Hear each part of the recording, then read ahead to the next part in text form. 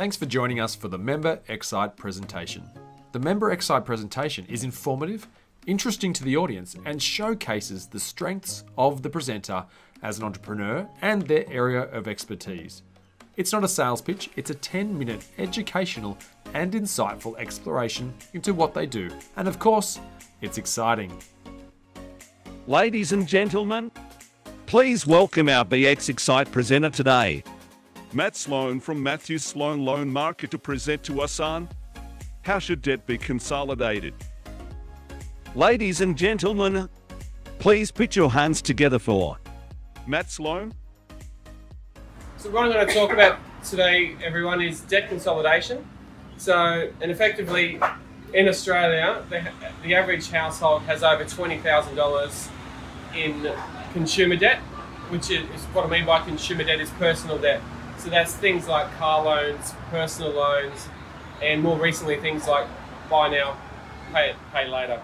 It's like Afterpay, for example. So what I'll show you this morning is a few different scenarios and a few different solutions for those scenarios, how we help people get out of debt and get moving forward with their finances. So there's two main solutions. Number one being personal loan. Number two, refinancing a mortgage. Third solution, or what comes afterwards, depending on the client or depending on the person's needs and how they got into debt, could be a bit of money management as well. But I'm not going to talk about the money management today, just in the interest of time. Pardon the pun. So personal loans, for example, the advantages of a personal loan. Obviously they're shorter term, so usually 3, 5 or 7 year loan terms. So hence, over that period, less interest might be paid on the loan. Personal loans are fast to approve. They don't need security, so they don't need collateral, so you don't need to secure the loan to a piece of equipment like a car, a boat, or even a house. Hence why they're fast. But borrowing capacity might be higher with a personal loan as opposed to a mortgage. And they have smaller loan sizes, so personal loans generally can start from $5,000 and upwards, whereas a mortgage would be at least $20,000. Now, the advantages for refinancing and consolidating into a home loan, obviously lower interest rate at the moment, the convenience of one repayment as well, and also personal loans are limited in amount. So personal loans generally maximum might be $50,000 to $60,000, whereas a mortgage can obviously go a lot higher. Now, so scenario one, and if you open the slides, so scenario one is, say, John and Mary. So two people have a goal of getting into the property market in the future. So they have $50,000 in credit card debt. Now, currently, on average, so this is the way I've calculated their minimum repayments was at 3.8% of the limit. So that would vary between credit cards, but just in this example, their monthly repayment is $1,900 a month on that credit card debt. So that's seriously going to hamper a lot of people saving their $50,000 to get into the market. So as they don't have a mortgage, we have to consolidate that debt into a personal loan. So in general, personal loans have higher rates than mortgages. That's primarily because the risk to the lender of losing money is higher. So if they've got a loan secured to a house, i.e. a mortgage, then the bank can call on and sell that house if they need to. Now, many lenders do unsecured personal loans, so that means the rate's going to be higher.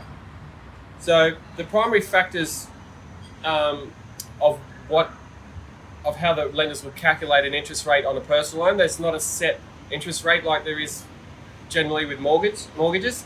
So a personal loan lender would look at a person's, say, credit file, their credit history, whether they're a homeowner or not, the type of employment they have, whether they're self-employed, PAYG, whether they're full-time, casual, and then even the amount of debt as a percentage to their income as well. So all those things factor into what someone's interest rate might be. So it's handy knowing what we do is find that out up front, so we can, work out whether or not consolidating that debt into a personal loan is actually going to be beneficial, which is very important. So John and Mary, they have $50,000 in credit card debt. So by consolidating that debt, their new monthly payment is reduced quite a lot. So it's gone from $1,900 basically down to $1,300. So I've worked that out as at an interest rate of 10%, which is about middle ground at the moment with personal loans. Depending on their circumstances, it can be higher, it can be lower. So that's a monthly saving for them at just under $670 per month. That's going to allow them a couple of things. That's going to allow them to save more money for their deposit for a house, because that's their original goal, was to get into the property market. The other thing that's going to do as well, when they get to the point of wanting to go approach a lender to borrow money to buy a house, their borrowing capacity is actually going to be potentially higher because their monthly commitment is lower. So it does two things to achieve their goals. Now the second scenario that I've got there, so Bill and Jane, they already have a mortgage. So they have a $450,000 mortgage. Their home is worth $800,000.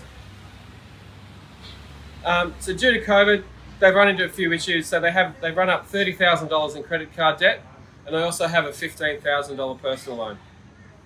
So their goal is to pay off their mortgage as quickly as possible.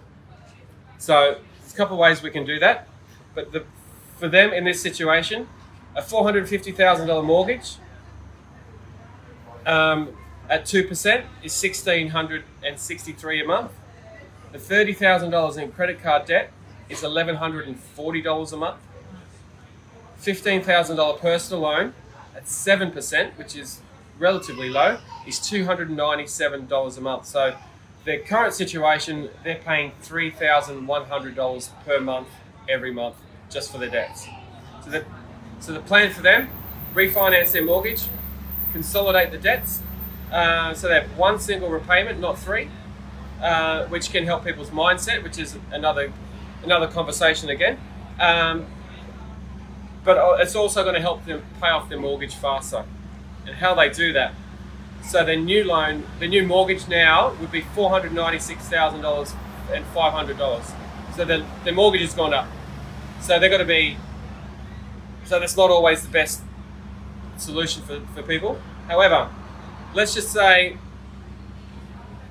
almost worst case scenario, but not quite. They've had a few late payments and we have to go to a non-conforming lender. So let's just say at 5% interest rate, which is quite high. Not the highest, but it's closer to the highest and the best interest rate. Their monthly payment is going to be $2,662 in total. But if they're well behaved and they've been paying everything on time and they're at 2%, their rate's going to be $1,800. So the difference there from their original payments is $438 a month. That's at 5%. So they've gone from 2% mortgage to 5%. They've increased their loan, but they've consolidated the other two loans. So they've got one monthly payment.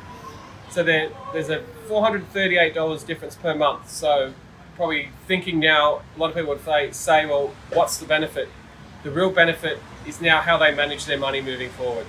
So that $438 a month that we've created in cash flow, if they go and blow that on the horses or somewhere else, well, it's not going to benefit them.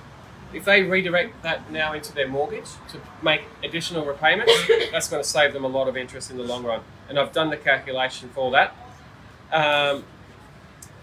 So over 30 years, that's going to save them $67,000 in interest in the long run.